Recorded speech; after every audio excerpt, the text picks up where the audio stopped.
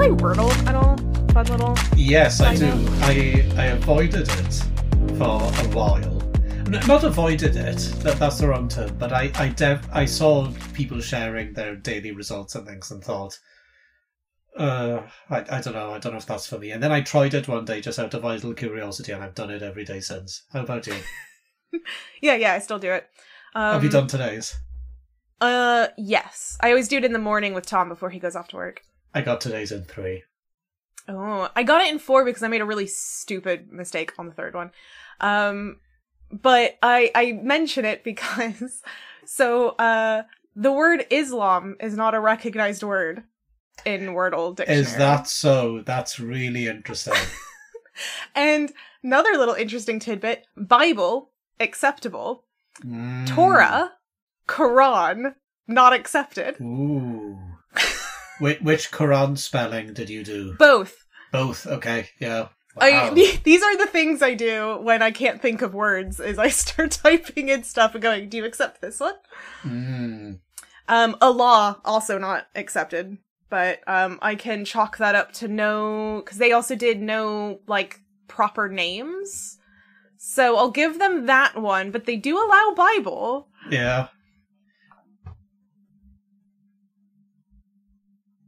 No, I was trying to count how many letters were in Christ, but there are. Yeah. Do they do Jesus? I don't know. I should try Jesus. Yeah. You can tell I'm a humanities specialist with the way that I was counting my fingers there to see how many letters were in Christ and Jesus. To be fair, my sister, who's really, really good at math and sciencey stuff, does finger countings and thinkings. And she was at some math competition, and people were making fun of her because she was counting. And I think she did she placed super high because she was like, "Fuck you guys." Yeah. Wow. But yeah, thought that was interesting. I know that it predates the New York Times takeover, the lack of Islam. Does it? Okay. It does, because I know that New York Times took out a load of words. Were you playing pre-New York Times?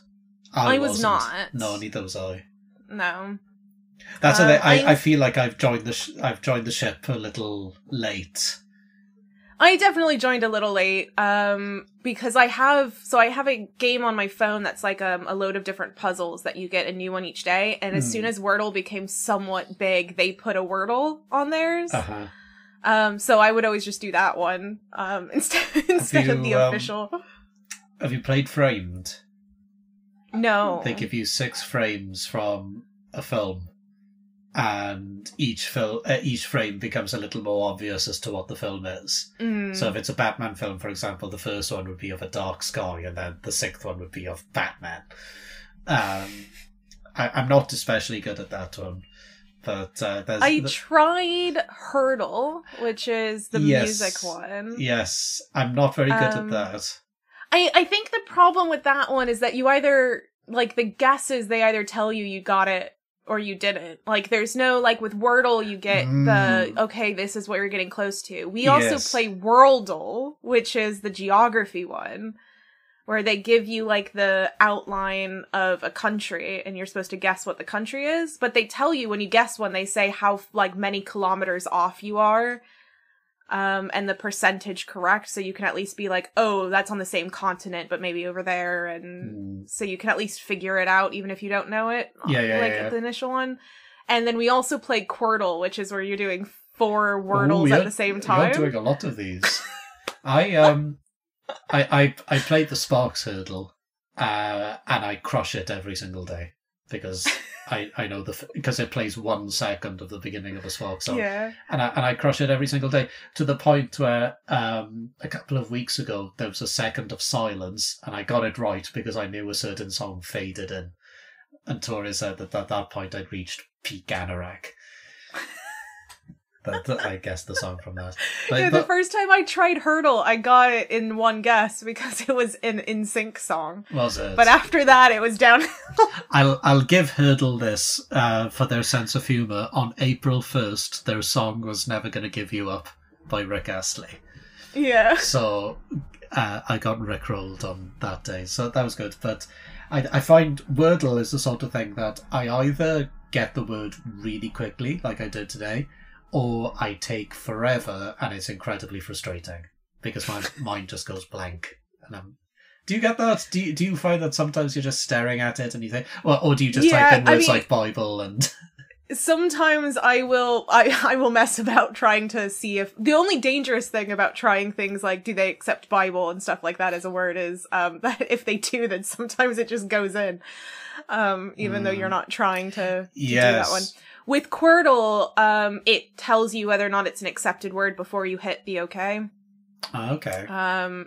It shows the letter or the word as red if it's not an acceptable word.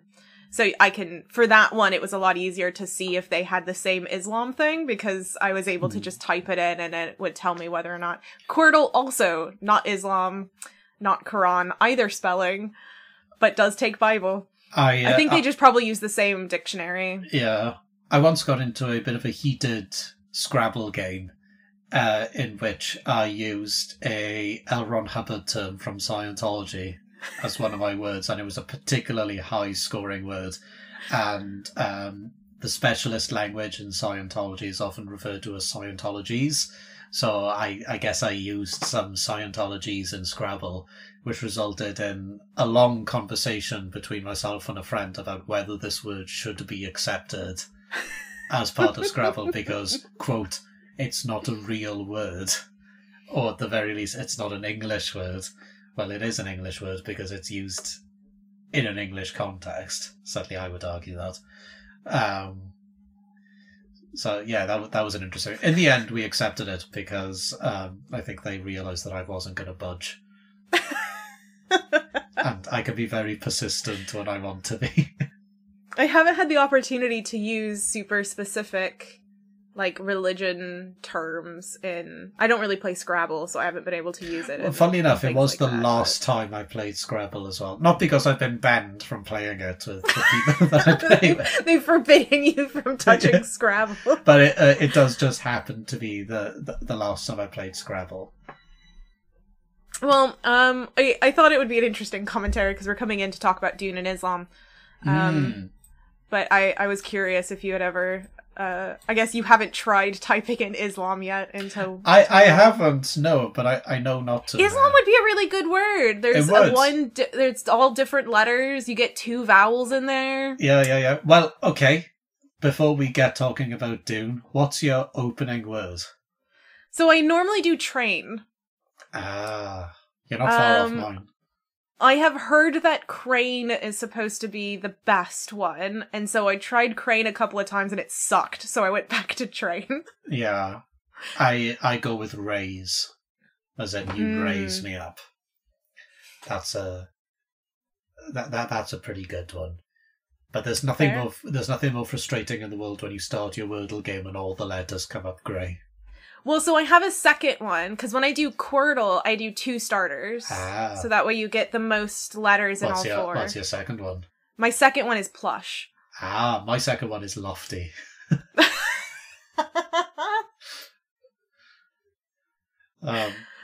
Yeah. Still haven't had it on the first go yet, like some people have. No. I know Tom got it on the first go. Back when I was doing... I didn't have an opening word yet. Yeah. He did train and got it in the first one. And I got it in 2 that time, and that's when I started using train as my opening word. So you still use an opening word that you know has come up before. That's interesting. Yeah, well, it's not because I think it's going to come up. I just think it's a really useful one. Oh, but if tomorrow's word was raise, for example, I would then try to find a new opening word. Maybe you are just too competitive. I was going to say, am I taking Wordle too seriously here? It's fun to compete with Tom about it in the morning, but it's still not even that much of a competition when we're to each other. We do, yeah. But I mean, we're sitting next to each other on the couch, and we're like, "Ooh, this is what I got." But yeah, because Tori and I know each other's opening words, we have to make sure that we've both done it before we send the... Oh, right. Because otherwise we can kind of tell. I don't really know his opening word. I don't know if he's really picked one. He used to do a do for a little bit. And it accepts a do. loads of vowels. Yeah. Torah's opening word is delta, which is a pretty good one. Fair. Yeah, I think he always just does a slightly different one every time, so... I just can't think of words, so I always have to have the same one. This is a really good cold open, by the way. I'm glad. Thanks for the editing note. Yeah, well, it certainly tops my Elvis Presley factoids. Because I'm glad you started this, because I was, just before we started recording, I was desperately trying to think of a completely useless pop culture fact. We'll try to... Are we now going to have to start with useless facts about the world in order to start with this useless fact being Wordle doesn't accept Islam, Torah, or Quran as words? That is really interesting, though, isn't it? I think what's interesting to me is that they accept Bible. Like, if they didn't accept Bible, I'd be able to chalk it up to, like... We're avoiding they're religion. All technically proper nouns, or we're going to avoid all religion-y things. But no, they accept Bible. So why not Torah? Because as we learned in a previous episode, the Torah is just the Jewish Bible. Yeah, of course. It's so simple. But yeah, I find it interesting because I tried both the Quran and the Koran, right? Yeah. I spelled that right. Yeah, anyway, I tried both spellings of Quran. Islam is not accepted. Torah is not accepted. Bible is accepted. I'm sure there are others. People, let me know because I'd be fascinated. If other people have tried other words in religious contexts that have not been accepted as words. I wonder if it would accept sutra.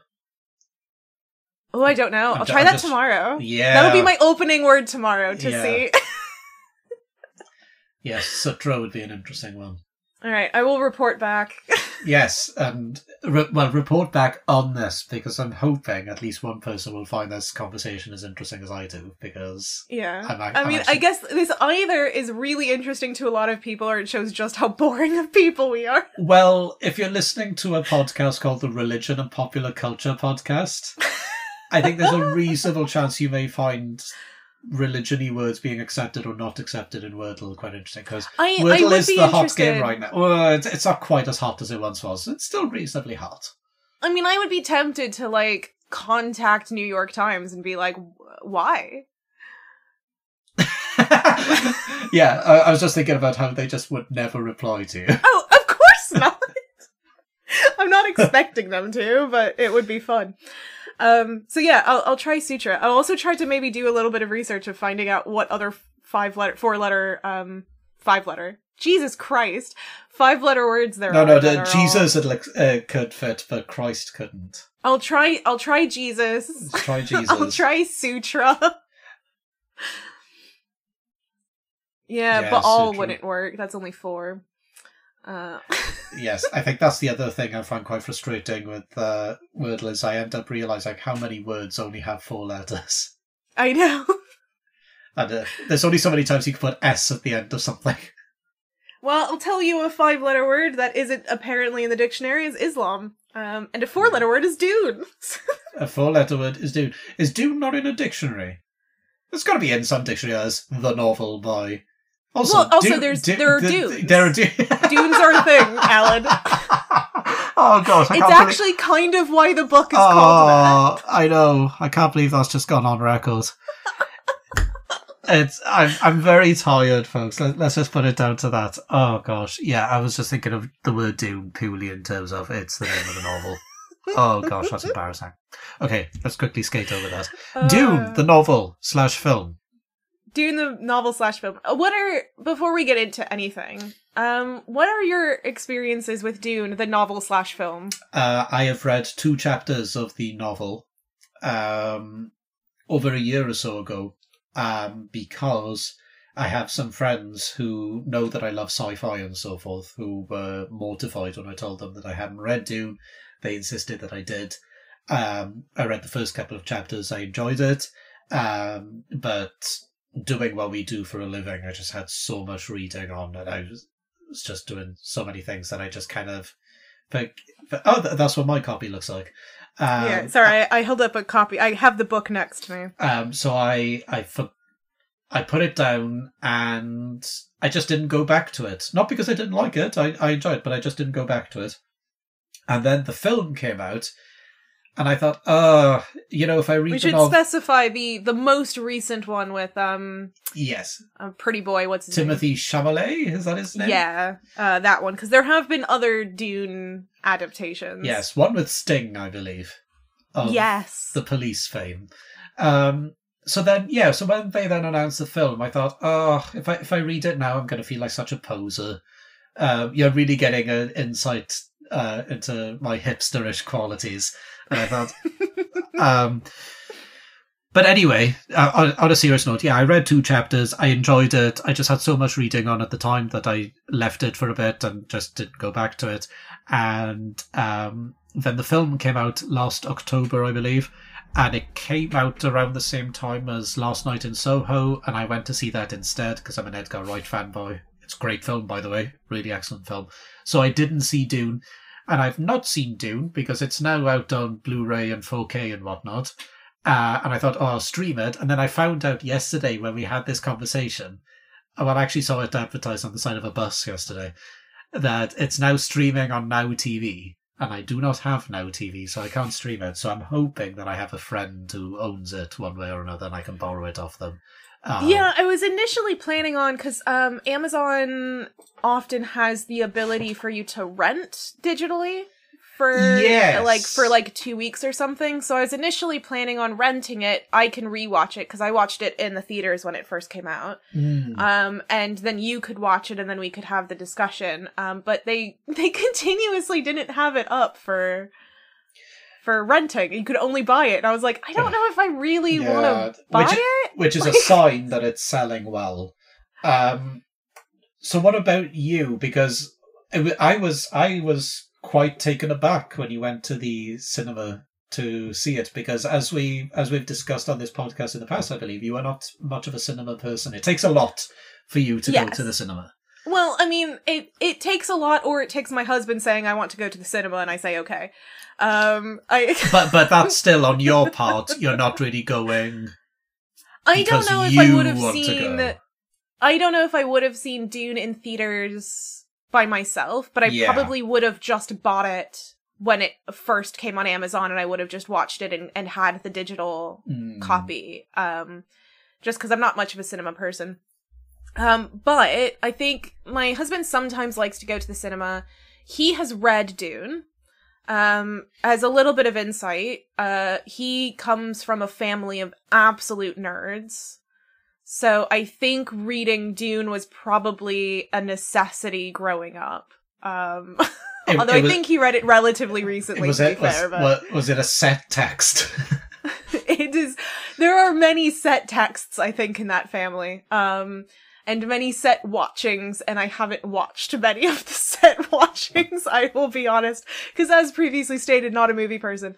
But Dune was a book that he read. I can't remember if I knew him when he was reading it or not, but it was at least early on in our relationship when he was reading it. Mm-hmm.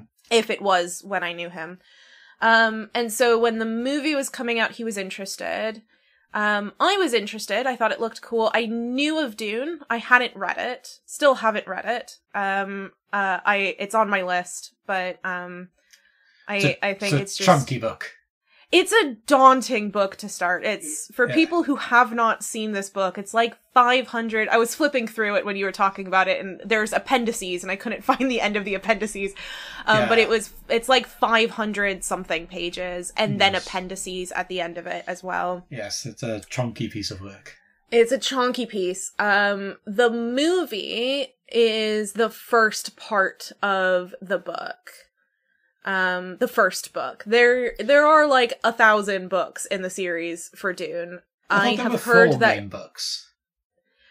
I mean, I think there's a couple. I don't know the number. I have heard though that the first one's really the only good one. Ooh, controversial. Yes, I don't know if that is accurate to Dune fanboys, but what's the plan? It is what I have heard anyway. What's the plan with these films then? So clearly there will be a second one to complete the first novel. Will they be going beyond that? I am wondering if there's going to be 3 for just the first novel. Oh, okay. I'm not quite sure where specifically in the novel it ends, because as I said, I haven't read it. I think Tom said it's about a third to a half of the way through. Mm-hmm. But they kind of ended the first movie right when things kind of start to get going. That's when things start happening. Which is kind of weird, because it wasn't a boring movie, but I have heard people describe it as a bit boring, and I do get it. It was a lot more politics at the beginning, like politics excitement, which isn't the most exciting. That's what I like. Like and I think I've said this on this podcast in the past as well. Like, if you show, when I watch Lord of the Rings, I'm all about stuff like the Council of Elrond more than the Battle of Helm's Deep, for example. I love that. You might like Dune. Yeah, when you said that, I thought, ooh, because I liked it. Because I don't mind that kind of stuff, and there's obviously a bit of actual, like, part of the political intrigue is also betrayal and those kinds of things that go along with it. So there is a bit of that as well. There's a lot of also kind of setting up what's going on with the main character, Paul. For people who don't know Dune, I should probably explain. So Dune is like a speculative sci-fi book movie, depending on which one you're talking about. And the idea of it is that it's kind of set way in the future, and there's space travel. There's kind of these core families that colonize all over the universe. And our main character, Paul, is the prince of one of these families. They get kind of forced to go and colonize this planet called, which I haven't written down because this is how much I remember things. It's called Arrakis. But it's Dune. It's, that's the planet dubbed Dune, which is basically just a giant sand thing. But sand thing, it's a planet. It's a big sandy planet. And, but it's supposed to be very rich in a particular, it's called spice. It's like a natural, formation that kind of is supposed to be on top of the sand that people farm, and it powers lots of things. So it kind of is a bit linking into this idea of lots of oil-rich things being in sandy, Araby places. The native population of this planet is described as having darker skin than the white characters that are the colonizers coming in. And their religion is described in very, Araby Islamic phrasings. And there's actually a lot of... Is that in the film as well as the book? Sorry to interrupt. Yes. And I will get to that in a second. I'm getting ahead of things. Yes. In the book, they actually Frank Herbert borrows, Arabic words and words directly from the history of Islam to use in his text. And we'll talk a little bit more about that in a second. In the movie, they haven't really dug very deep into the religion yet, which is why I kind of didn't mind doing this episode when I haven't rewatched it and you haven't seen it yet, because I don't think there's as much in the movies yet. There might be more in the next one. But the main character, Paul, is supposed to be, it's a very white savior thing. It certainly looks if you couldn't tell by white colonizers coming to Big Planet that has, this story has been told many times before. It's a white savior film. It's an old book. It's a very old book. It was written in the 1960s. And the idea is that Paul is a seer. He can see elements of the future. And he also has this ability that is essentially the ability to speak words in such a way that forces people to do those things. Which, again, we will talk about that. But it's a very fascinating book in a lot of different aspects, particularly in how it builds the world of the speculative sci-fi future that is present. Obviously, the idea of the colonialization and stuff, we would hope doesn't continue into the future, but, people gonna people. And, signs as they aren't good. Yeah, I would assume if white people are still around, probably gonna happen. Yeah. It'll just be phrased slightly differently, I think, than colonization. Yeah. But yeah, so it is a bit, there have been a lot of conversations about Islam in Dune, as I am sure would be very, obvious in the sense that we're talking about someone borrowing from Islam. The representation is very Muslim. In the movie, the representation is still very Muslim, I found. They didn't have very much of it. Obviously, all the characters are still brown. They at least got brown actors, which is a really bad bar. That's that's such a low bar. But, 2 years ago probably wouldn't have been the case. So there is that at the very least. And, but there is a part when they first show up, the word has already spread that Paul is potentially, this very powerful spiritually figure, and people are already on the world, responding to him when he comes out at the very beginning. And the women are dressed in somewhat burqa and that kind of attire, kind of hidden, has just the eye showing. I've seen some of this. They are praying in language that sounds very Arabic. They are clutching, the writing of the world looks very Arabic. So it's definitely trying to evoke... It's still evoking the similar thing, which obviously it's drawing on the source material. Yes. There is that. But I do want to complicate things a little bit in this episode. Primarily in a way of painting Frank Herbert in potentially a little bit of a better light and the movie in a much worse light. Which I don't, again, I'm hesitant with the movie because I haven't seen a bigger display of the religion yet. But I did find an interview with one of the screenwriters. And I'm going to paraphrase a bit here, but I will quote when there is a direct quote. Okay. But he said, Dune's Islamic themes were meant to be, and I'm quoting, exotic, which, quote, doesn't work today, where Islam is a part of our world.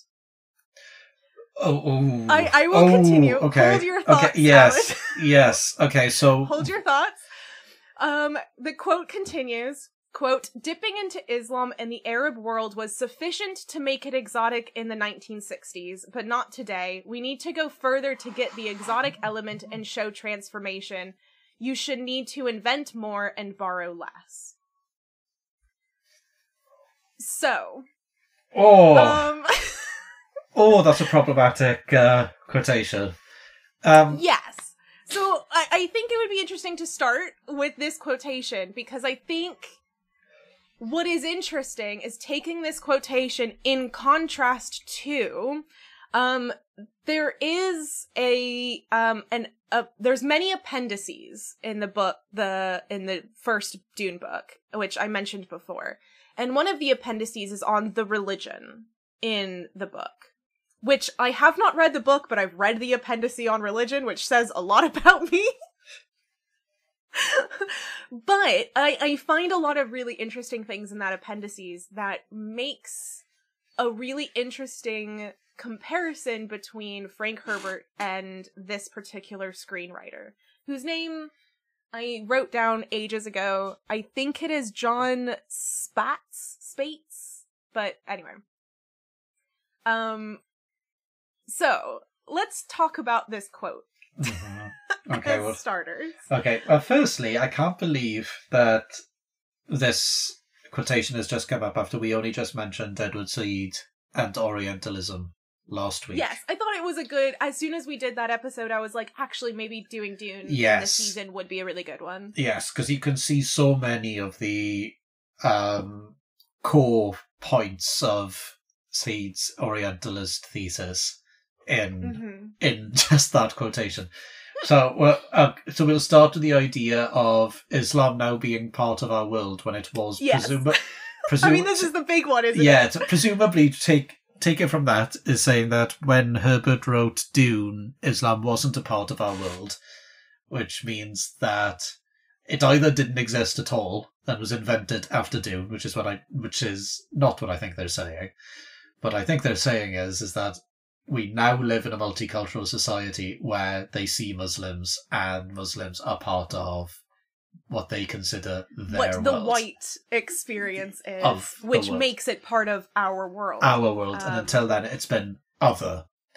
And I think an implicit aspect of this is tying it into 9/11, because that is when a lot of the white experience began to understand Islam as, quote, a part of our world. And that is a I'm trying to it's a problem. Because like you say, Islam existed in the 1960s. It was a very big part of the world in the 1960s. Islam is one of the biggest religions in the world. It is in so many different countries in the world, and not just the Middle East. It is in many, many other countries. It has had a really detailed history. It has impacted a lot of countries that we think of as white countries in its history. Have you ever been to Spain, Alan? I have been to Spain, yes. I'm assuming you have recognized the Islamic influence just by being there. Yeah, absolutely. And it's really interesting, isn't it? What you were saying about 9/11 being like almost like a watershed moment. Because people did become aware of, say, their Muslim neighbours, for example. And I think particularly with the need that, you know, sadly, it's no surprise that hate crimes against the Muslim community were, you know, greatly exacerbated by 9/11. Yeah. And just the attempt to combat that alone, you know, making people aware that they live in a multicultural society, that there are people with different beliefs and so on, and that they are not extremists and so forth. It certainly says a lot to me about white privilege and the idea of floating through society and not even noticing other cultures, not even noticing people from different backgrounds, people with different ideas of the world and different practices and so on. Oh gosh, that is such an interesting quote, isn't it? It is. Because I taught, speaking of that, I taught on an Islam course at Durham University for a little bit. Not because I'm an Islam specialist, but because literally we didn't have an Islam specialist. And we actually put on the course as a way of trying to show the uni that we needed an Islam specialist. And then the uni just went, well, now you have the course and you're running it, so why should we hire an Islam specialist? Which just defeats the purpose entirely. But that's a side note. But I was teaching on this course, and we were talking about, you know, a lot of these kinds of things, and Orientalism and racism and all of that kind of stuff. And I have in Durham University is a wonderful university. I very much enjoyed my time there. I enjoyed teaching there, but it is a very, very, very white uni. Very white uni. I think I taught there for 4 years. And I can count on both of my hands how many students of color I had over the course of about 4 years. And I was sat in this room talking about Islam, surrounded by white students. I am also white. And so I asked them if they had ever been the only person of their skin tone in a room before. And not one of them was able to raise their hand and say yes. Yeah. Yeah, I think I'm assuming you don't have the answer to this, but I'm presuming that this screenwriter we're referring to isn't British. I'm assuming. I don't know. To be honest, I didn't do research on them. I got the quote and was like, well, this is interesting. But I find the conversation regarding multiculturalism in the UK really interesting. And the visibility of multiculturalism in the UK, particularly from the Blairite government from 1997, which promoted the idea of Britain as a multicultural society, and the backlash that has then received from particularly right-wing sources, the right of the Conservative Party, for example, and especially with parties like UKIP. But I think that emphasis on multiculturalism from a political standpoint, certainly in the UK, made people more aware of Islam as well. If you're talking about Islam now being part of our world, certainly in the UK, multiculturalism became a part of political discourse. And it's still quite a common part of political discourse as well. I think so much of the Brexit debate came back to the idea of multiculturalism and the idea of assimilation as well. Because immigration was a major point in the Brexit debate. And who was coming into the country, why are they coming into the country, and what backgrounds are they? Do they hold so-called British values? And I put British values in enormous quotation marks because I still don't know what that means. But presumably it's really obvious. Apparently it's really obvious what British values are, and we should all hold them. But I'm sorry, I do not know what British values are. Can somebody please enlighten me? Presumably it's saluting the Union Jack and singing God Save the Queen while eating a crumpet. And that's British values. I know I'm being incredibly facetious right now, but my patience with British nationalism is it has run out, to say the least. But yes, to bring it back to this quotation about Islam, multiculturalism and people from essentially non-white religions have become more visible in the public domain politically.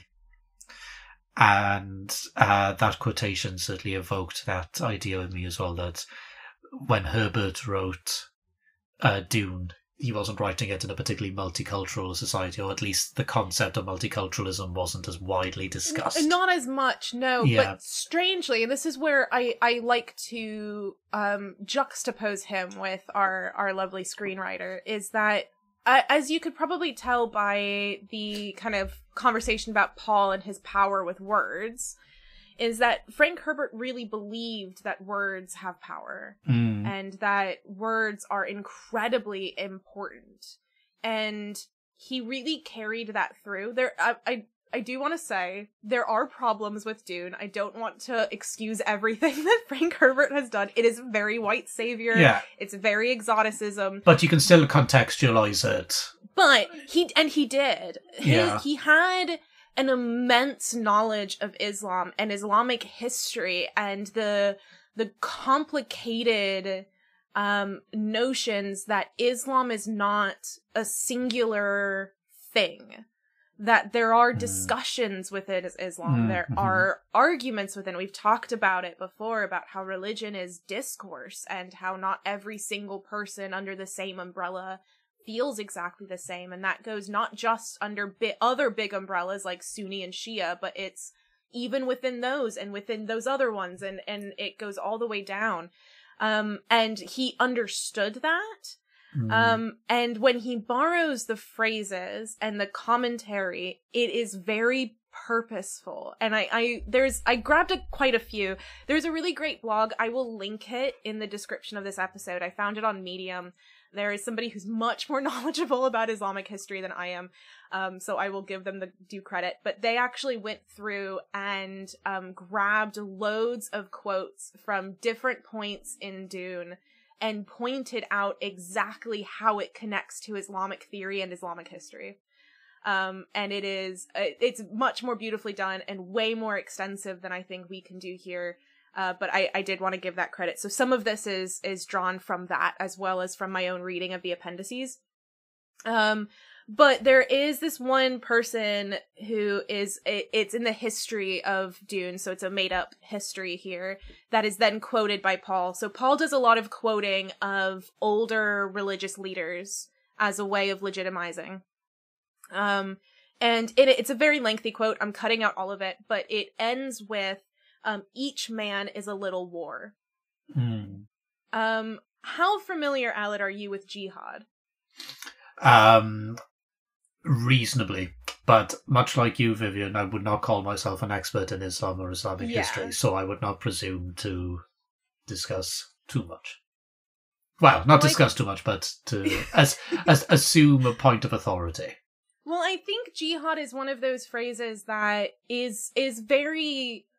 misunderstood. I don't want to say basic, because that sounds really terrible, but it is a very core idea to Islam, where even a tangential beginning digging into Islam and what Islam really means, you'd come across jihad. Mm-hmm. And I think a lot of our listeners might have a particular idea of what jihad means because of the politicization of Islam that we have been talking about. Yes. But what jihad means for a lot of Muslims is exactly that quote. So the definition of Muslim is one who submits to God. And they mean that fully, or to Allah. They mean it fully. And they recognize that that is a really hard thing to do.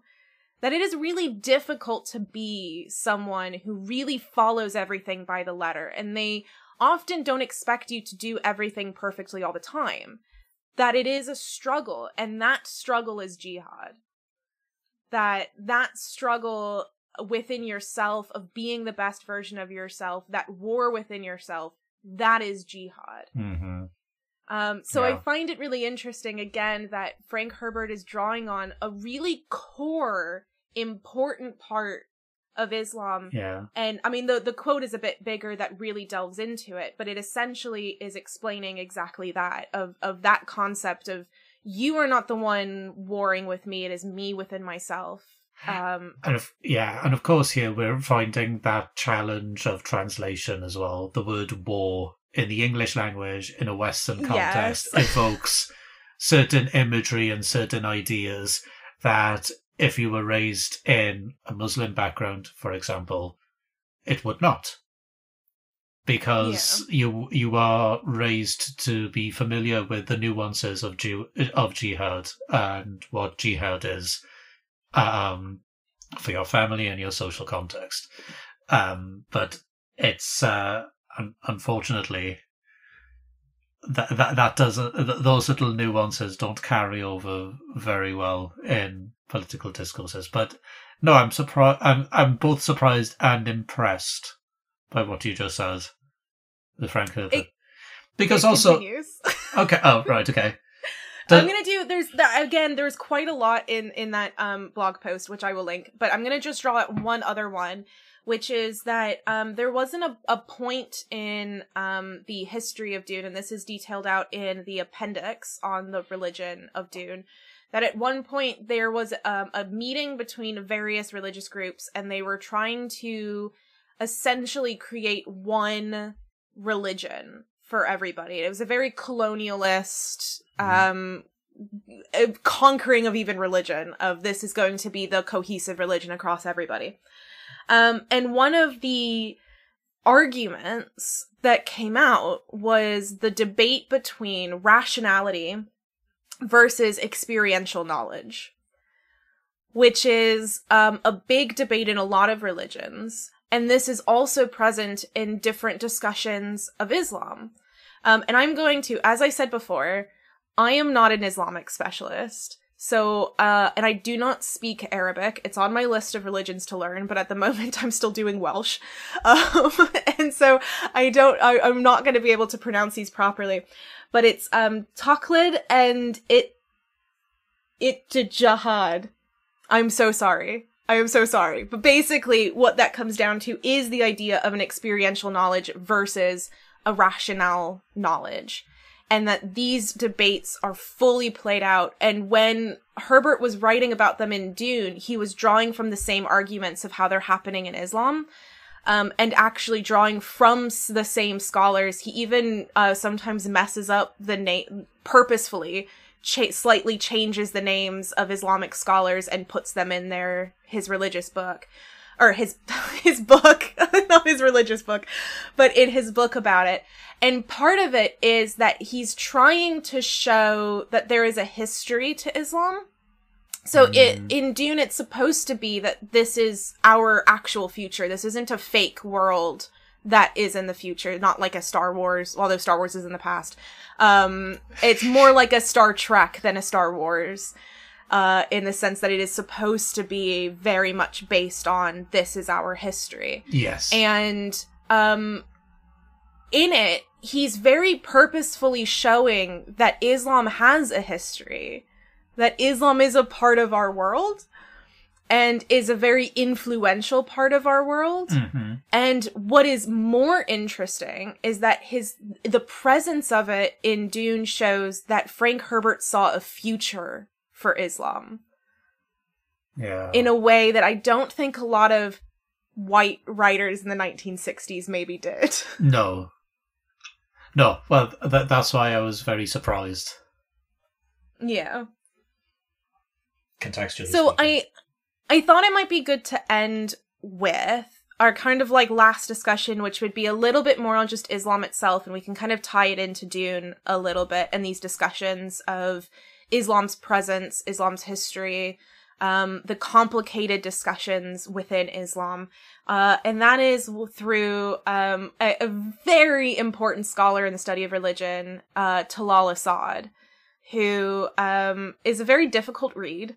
But if you are interested in religious studies at all, if you're even vaguely interested in Islamic studies, you should read Talal Asad. Mm-hmm. He was one of the very first people to also point out, in a slightly different way than Edward Said, but to point out just how Islam has escaped the attention of religion scholars, and how much our lack of attention on it has really done us a disservice as religious scholars.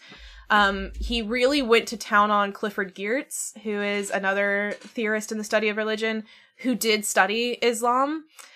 He really went to town, really ripping apart Clifford Geertz a lot, but also really applauded Geertz for actually looking at it and trying their best.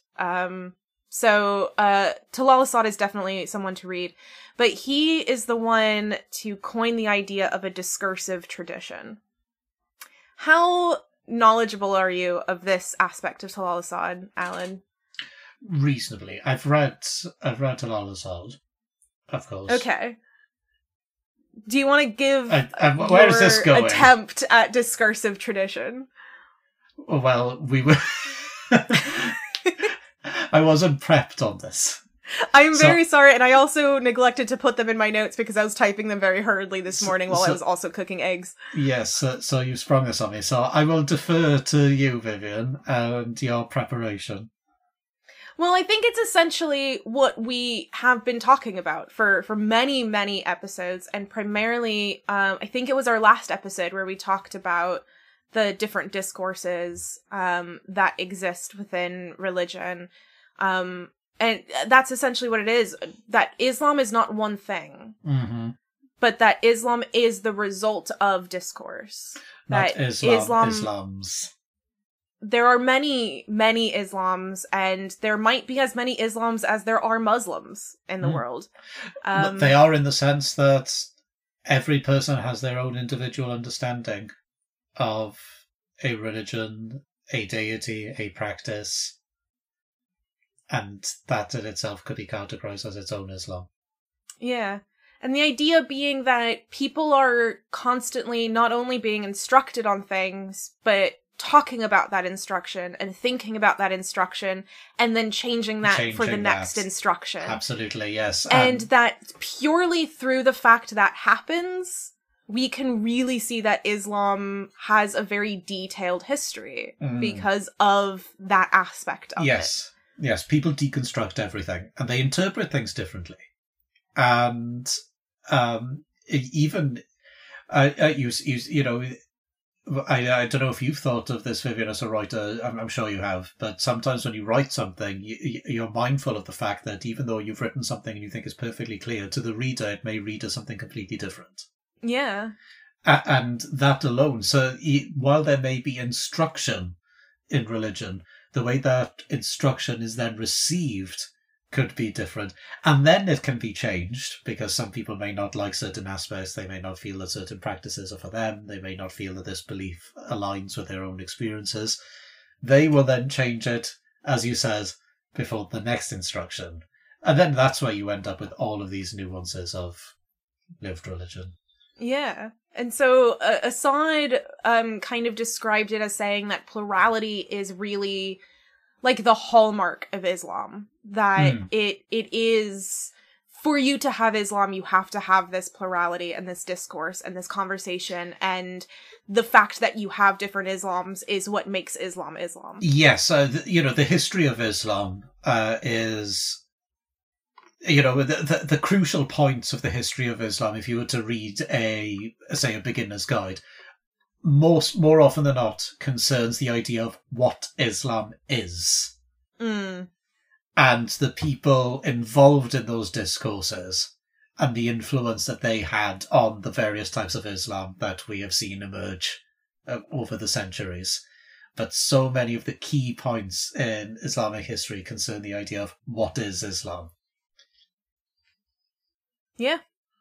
And I think this is a really good point to end on, because I think what Frank Herbert really did draw on was that aspect of Islam. He really saw it in a way that I, to be honest, wasn't expecting. When I was kind of first starting to dig into things, I knew that there was a lot of controversy around Dune in regards to Islam and exoticizing the East and the Middle East in particular. I knew it was a white savior text. So going in, knowing some of the problems that it definitely does have, it was surprising to see some of the issues that I don't think it actually has. I think I was expecting it to be much less knowledgeable of Islam. And I think for anyone who's really interested, as I said, I will link that blog post. It's so good. Yeah, that sounds excellent. And that person really does know what they're talking about.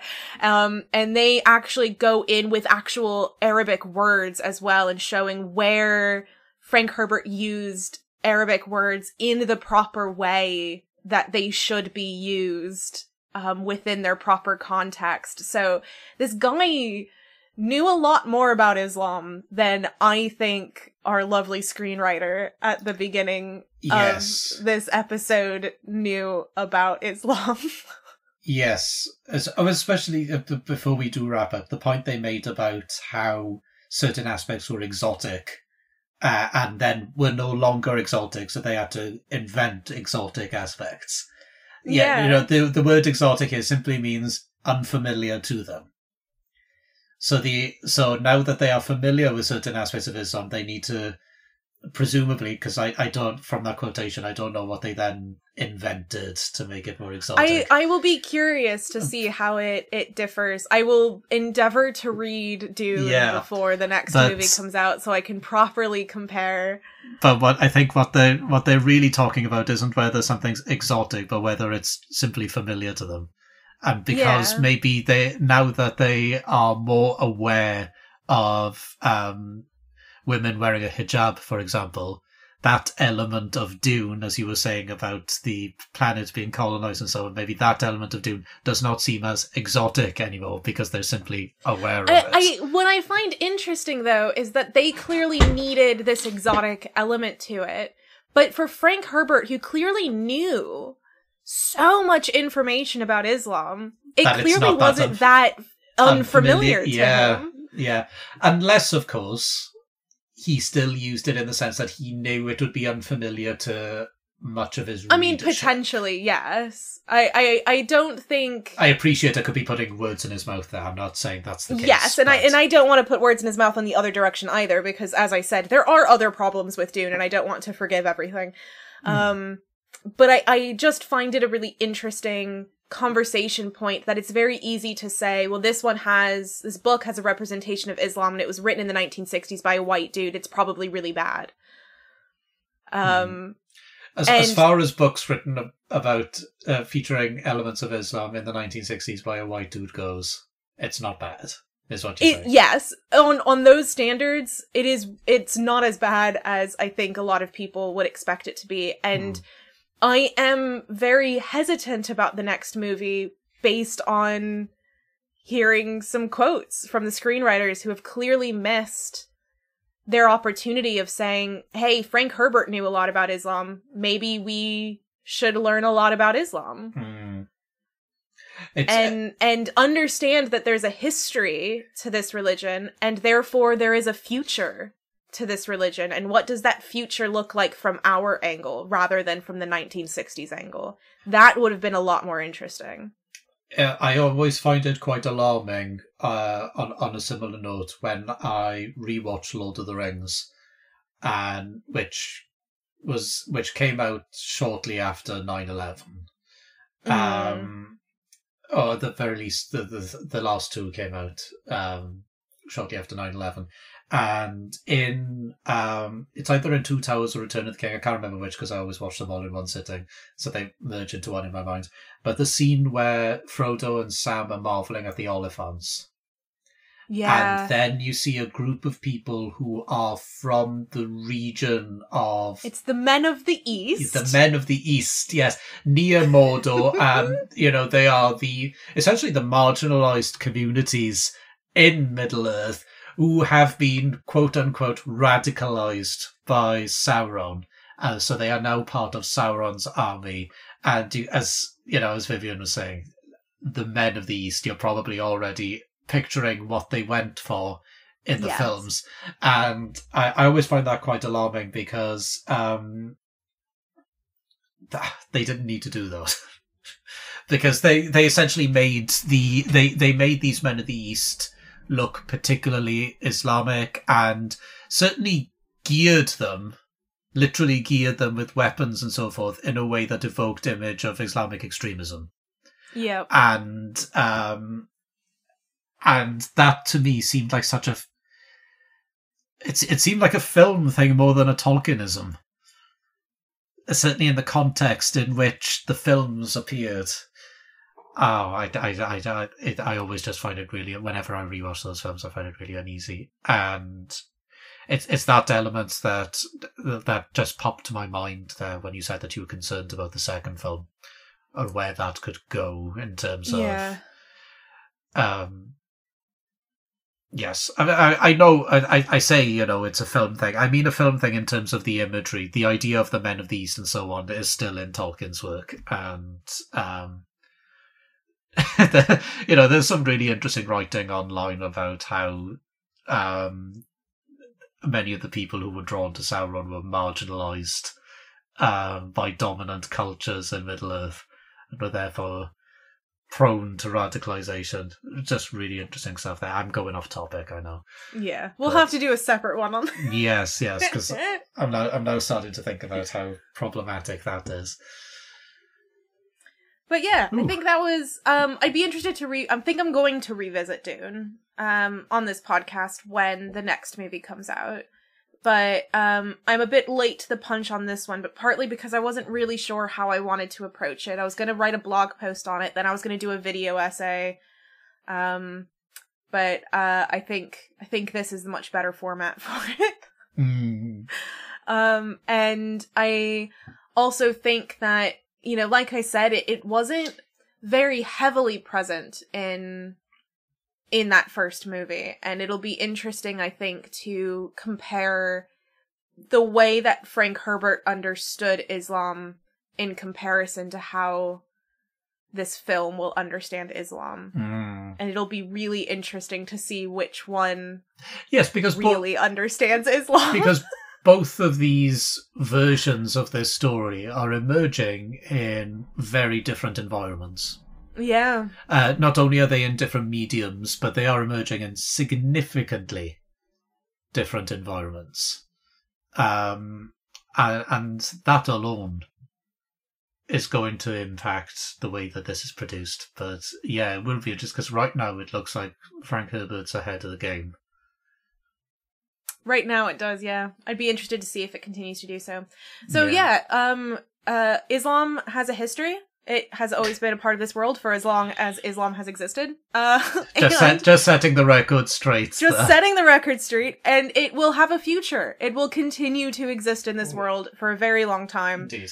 And yeah. So if people want to talk to you about Dune and what movies you should be watching, or which books that you should be reading that make you look like a poser, where can they go, Alan? Well, if you would like to recommend something to me that isn't being adapted into a film yet, so I can look cool when the inevitable film version comes out. You can find me on Twitter at AlanJLL Thomas. And I'm still waiting on a new email address, so I won't give email addresses out yet. But come and find me on Twitter, and I can give you my current email address. I have tons at the moment. I don't know if you've noticed. But I forget which one I'm sending things from. Anyway, yes, come find me on Twitter, and we'll chat there. Yeah, and you can come follow me on Twitter and Instagram. I am at Vivian Asimos on both fronts, and you can check out my blog, incidentalmythology.com. And if you want to get in touch with the show more generally, we are on Twitter at RPC_pod. And you can also send us topic suggestions or your thoughts or anything else to our email address, which is religionpopculturepod@gmail.com. Yeah. Well, until then, have fun wordling and watching Dune.